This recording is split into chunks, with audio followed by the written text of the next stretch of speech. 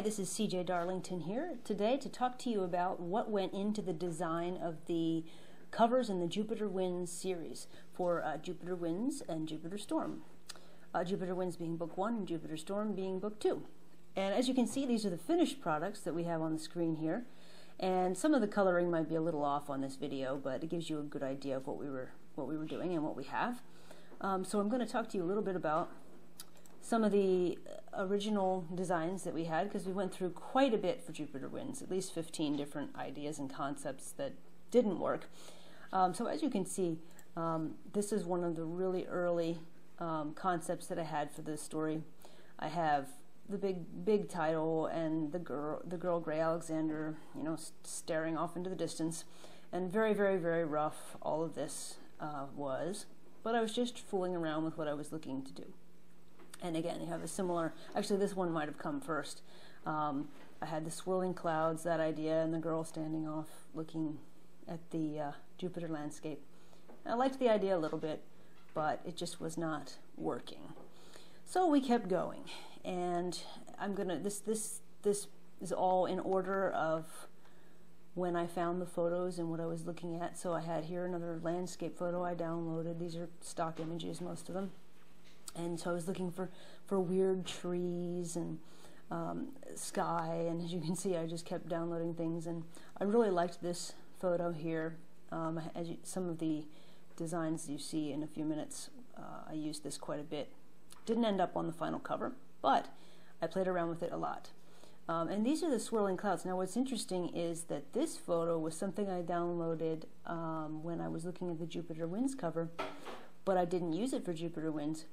However, I ended up using it in Jupiter Storm. As you can see in the distance here behind Gray, those storm clouds were downloaded in the concept phase of Jupiter Winds. I was looking here for strange twisting trees, more trees and more trees, and oh, what's that? It is a Tasmanian tiger, which did not make it on the cover. And a tiger plays a very important role in Jupiter Winds. I just kept downloading things, as you can see, and I think that's what we end up a lot of times finding what we're looking for just by getting as many ideas as possible. Just kept going with these different stock photos. None of them were really like, oh my gosh, that's amazing, I have to use it. Here's another beginning of a concept, another tree. And this I liked. I really liked the spaceship, which I used in one, and the smoke. I really liked the spaceship and the smoke. And so I ended up with this concept that has the cool spaceship, and the smoke didn't work so well. But it was giving me an idea of something that would be striking, I hoped. And I don't know what that is, a tree, I guess. And the tiger. And I just kept going and going, and I'm looking for another girl. I tried really hard to find a girl who was running away from some kind of danger. As this is the girl that I ended up using quite a bit in some of my mock-ups, but ended up not using on the final cover. This looked neat to me. Border, I just kept going, and this I wanted to maybe use this in making the Masdar symbol. Flames, I think I was trying to do in the symbol as well. There's another mock-up with those trees and the swirling clouds and the girl, but it didn't work. And then so here's another one with trying to come up with the Masdar symbol. Oh, and there's a nice photo. Anybody who's read Jupiter Winds would probably guess who that's supposed to be. We just keep going. So again, another mock-up with the same trees, but didn't work so well. I put some mountains in the background, and that didn't work either. I thought I would use that lady, which was also not so great. So I thought this was an interesting concept, again, trying to find another spaceship, and we just keep going with these ideas. This one I really liked, this concept, but it's still, to me, something was missing. And I was experimenting with the spaceship that was used, and I just kept going. More trees. As you can see, I kind of had a fascination for the trees. More ideas, more rocks. I loved the spaceship, but as you know, you can see the final, we didn't end up with a spaceship, because a lot of times simple is better. And again, a spaceship and smoke and more smoke. And what was kind of cool was I took the, I believe I took the fire from the jet here and put it on this spaceship, which again I did not use, but we were just experimenting with the concept. And this girl was one I was going to put on the cover, but she ends up looking a little too much like a Rambo wannabe. And more, just keep going. This one I was getting close. I thought maybe I was closer to what I wanted on this Jupiter Winds here, but no, it just did not work. More experimenting, and nothing was working on this cover. And so I started to get frustrated because I was close to using something similar to this, but then I got the opinion of somebody who really knew what they were doing as far as cover design, and they kind of showed me how this wasn't working. Thank you, Kirk. But we kept going. Someday I may use this girl on a cover, but we'll see. So now going into, I was thinking, oh, let's put a symbol on the cover, since that's what a lot of people do on covers like this, and it's just concepts I was looking at here, like a drone. As you can see, we just kept going. This was me experimenting a little bit with the Mastar symbol. This was the stock, just a photo I found online of what I imagined Jet looking like. So we just kept going. As you can see, just the thought process behind this. None of these were working all that well. Though I don't mind that star. That's kind of neat. Ooh, look at those eyes. So then I had the idea to put those on the back of the cover. Back to the trees. Look at these little eyes right here. Those were kind of fun, but didn't use them. Black and white, just color for title. Oh, there's Mrs. March. More clouds, more landscape, more frustration for me as those are really, really neat clouds, but they didn't end up on the cover. Again, we kept going, going, going. Another girl for gray, and lightning. I thought that would be neat to include. So I was getting closer to an idea that I liked. I was leaning towards this concept. It looked a little bit like some of the older science fiction stuff I had seen, but just not 100%. Again, I was like, okay, let's try something completely different, just the symbol. Nope. How about some lightning? Nope. And how about some really scary robots? No, I didn't use those. And so kept going. Okay, how about a really weird spaceship? No, really. I liked this idea actually, because it's just the spaceship. But again, it just did not appeal. Oh, there's sort of what I picture gray like. Kept going. I'm just showing you here, and oh, look at that. I found this picture that really I thought was neat, and I had that picture for a long time, just as an idea for a cover at some point. I didn't know that it would work for Jupiter Winds, and so then I found that we're getting a lot closer here, because then I found this really cool background.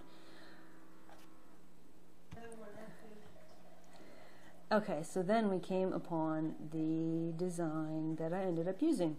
So this was the first mock-up of Jupiter Winds, very, very rough, as you can see, but it was simple in a way, and I think that really helped with this whole concept.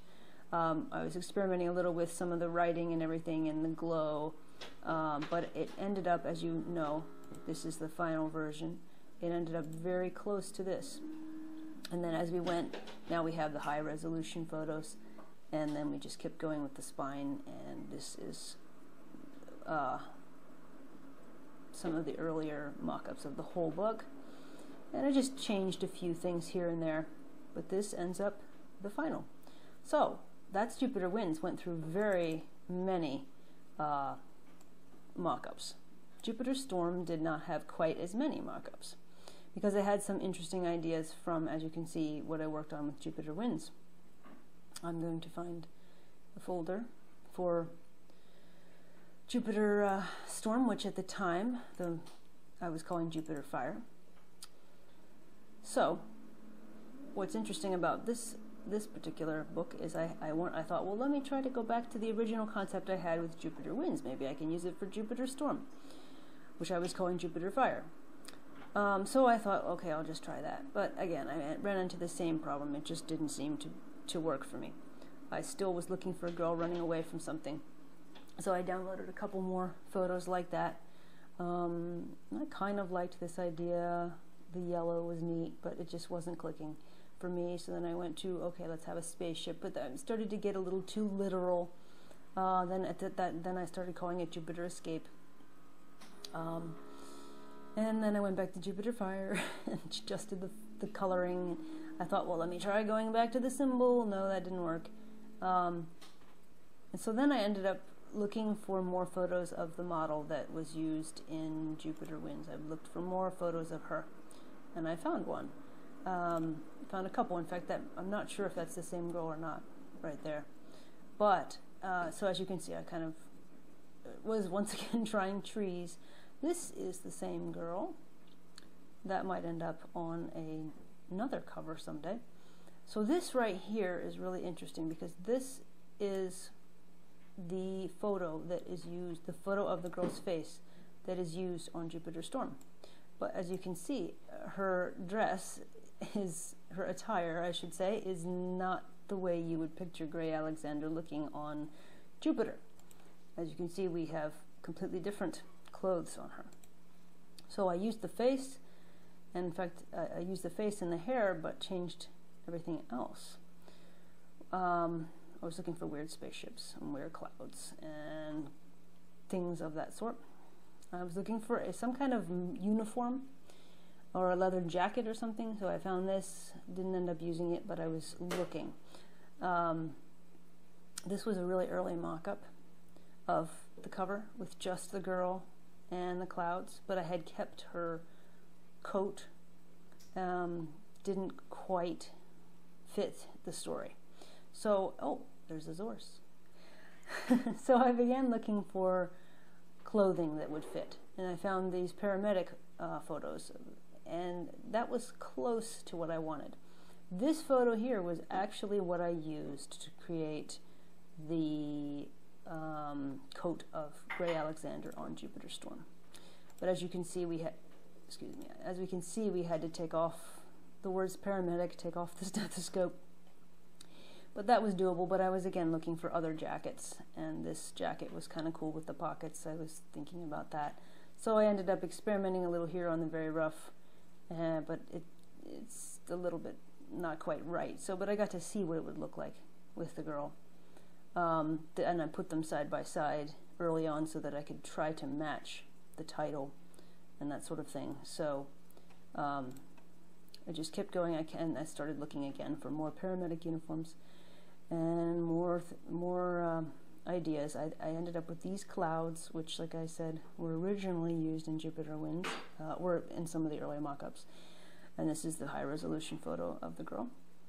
And this is the high-resolution of the paramedic. And so we put them together, and we ended up with this. And I don't think I didn't really do too many mock-ups of Jupiter Storm because I had an idea of what I wanted. And this here is, oh, and those went on the back. The eyes. In fact, I don't know if we can see, oh, these are the eyes that came from this puma. I think that was all that I had on the Jupiter Storm. And there's the final product there, or close to the final product, with Gray on the cover. So there you go. I hope that you find that kind of interesting. You can get Jupiter Winds or Jupiter Storm at any of the online sites. And I look forward to hearing from you.